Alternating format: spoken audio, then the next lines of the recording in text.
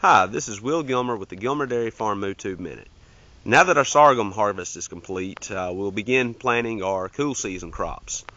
And we're going to be planting a lot of acreage to help make up for the big shortfall we had in our sorghum silage this year. All in all, we expect to plant a little over 200 acres of rye, ryegrass, and wheat. Some of that we'll use to graze our milk cows on. The rest that we'll harvest in the spring as either silage or baleage. Either way should make some good feed for our cows.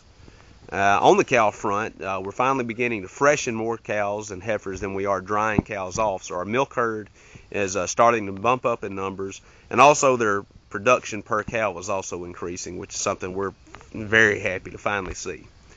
Well, that's about all the time we have for today's MooTube Minute. I'd like to say a special hello to Sarah Olson and all the folks at National Milk Producers Federation.